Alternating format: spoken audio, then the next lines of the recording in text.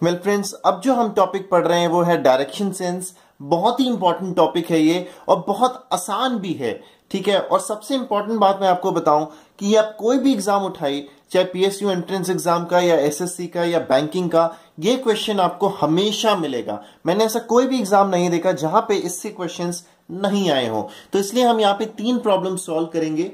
और सबसे पहले कुछ प्री रिक्विजिट्स है, मैं आपको यहाँ पे बता दूं। हम यहाँ पे जानते हैं ये आपका नॉर्थ है, ये आपका साउथ है, ये आपका ईस्ट है और ये आपका वेस्ट है। ठीक है, और ये वाला जो डायरेक्शन है ये आपका हो जाता है नॉर्थ ईस्ट और ये वाला आपका क्या हो जाता है साउथ वेस्ट। और इसी के अकॉर्डिंग यहां पे आप देख सकते हो ये वाली जो डायरेक्शन है ये आपकी हो जाती है साउथ ईस्ट और ये वाली जो डायरेक्शन है वो आपकी क्या हो जाती है नॉर्थ वेस्ट। तो ये हमारी डायरेक्शंस हैं। आइए इनके ऊपर कुछ प्रॉब्लम्स देखते हैं। 3 प्रॉब्लम्स हम देखेंगे एक एक करके।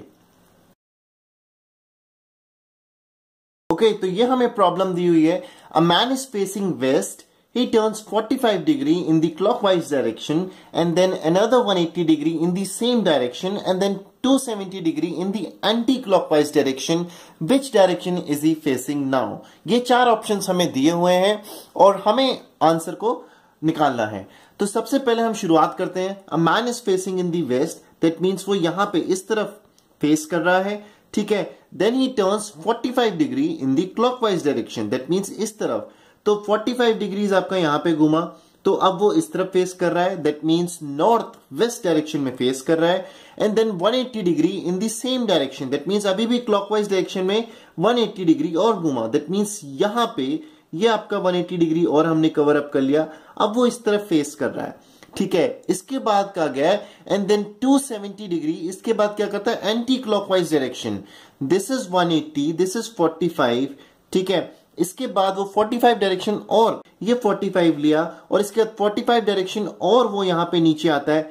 तो आपका यहां पे टोटल कितना हो जाता है 270, बिकॉज अगर आप यहां से यहां तक पूरा लोगे ये कितना हो गया 270 डिग्री हो गया एंटी क्लॉकवाइज में। तो ये अब किस तरफ फेस कर रहा है साउथ वेस्ट। ये वेस्ट है, ये आपका साउथ है, तो ये वाला डायरेक्शन कौन सा हो गया south west. Hence option D is the right answer to this question. Okay, तो आइए सेकंड क्वेश्चन देखते हैं। कुणाल वॉक्स 10 kilometres towards the north, from there he walks 6 kilometre towards the south, then he walks 3 kilometre towards the east. How far and in what direction is he with reference to his starting point. ये 4 options हमें दिए हुए हैं और हमें यहाँ पे इस कंक्लूजन को निकालना है। तो आप यहाँ देखिए कुणाल इनिशियली यहाँ पे खड़ा था। ठीक है, ही वॉक्स 10 kilometre towards north, that means यहाँ पे इस तरफ बढ़ा वो और 10 किलोमीटर्स तक गया, दैट मीन्स ये वाली डिस्टेंस जो है वो आपकी हो गई 10 किलोमीटर्स की। यहां पे पहुंचने के बाद then he walks 6 kilometres towards the south, that means वो 6 किलोमीटर आपका यहां पे वापस आया। दैट मीन्स ये वाली डिस्टेंस आपकी 6 किलोमीटर की थी, तो आपकी ये वाली जो बची हुई डिस्टेंस थी वो कितनी हो गई 4 किलोमीटर की। यहां से उसके बाद कहा गया कि वो 3 किलोमीटर टुवर्ड्स द ईस्ट गया, दैट मीन्स ये आपका यहां से यहां तक आया 3 किलोमीटर। इसके बाद पूछा गया वो यहां पे स्टैंड है, खड़ा हुआ है। इससे पूछा गया कि ये जो स्टार्टिंग पॉइंट था एस, यहां से वो कहां पे खड़ा है। अगर आप देखोगे तो नॉर्थ ईस्ट डायरेक्शन में खड़ा है इसकी तुलना में बिकॉज ये वाली जो डायरेक्शन है वो आपकी किस में आएगी नॉर्थ ईस्ट में आएगी। ये ईस्ट है, ये नॉर्थ है और ये कितना होगा अगर आप यहां पे आपका पाइथागोरस थ्योरम लगाओ, this is 3, this is 4, then ये वाला जो डिस्टेंस है वो कितना हो गया 5 हो गया। ठीक है, तो 5 option D is the right answer to this question. Okay, तो फाइनली लास्ट प्रॉब्लम देखते हैं इस टॉपिक के ऊपर। Kailash faces towards north, turning to his right he walks 25 meters, he then turns to his left and walks 30 meters. Next he moves 25 meters to his right, he then turns to his right again and walks 55 meters. Finally he turns to the right and moves 40 meters. In which direction is he now from the starting point? ये 4 options हमें दिए हुए हैं, तो आइए हम इसका diagram draw करते हैं। सबसे पहले कहा गया Kailash is facing towards the north, that means वो इस तरफ फेस कर रहा है।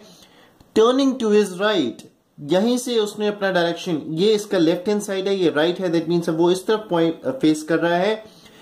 ही वॉक्स 25 meters, दैट मीन्स हम यहां पे कैलाश आपका यहां पे कितना डिस्टेंस चल के आ गया 25, ये आपका स्टार्टिंग पॉइंट था, राइट। देन उसके बाद क्या गया ही टर्न्स टू हिज लेफ्ट, तो अगर लेफ्ट जो है ये आपका राइट होगा और अब ये वाला आपका लेफ्ट होगा, दैट मीन्स उसने अब डायरेक्शन इस तरफ कर लिया है।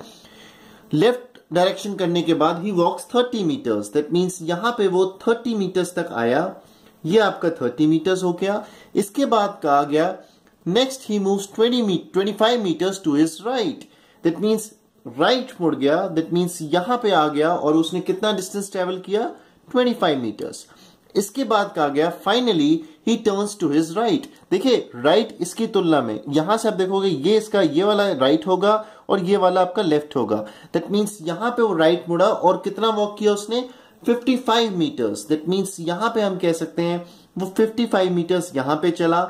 उसके बाद उसने अगेन आपका राइट लिया, अगर आप इस तरह इसका हेड है, ये इसका राइट हुआ, ये इसका लेफ्ट हुआ, दैट मीन्स अगेन उसने यहाँ पे राइट मूव लिया और वो कितने डिस्टेंस रहा, 40 मीटर्स चला, दैट मीन्स यहां पे कहीं वो आया, यहां पे इस तरह पे खड़ा, ये 40 मीटर्स हो गया।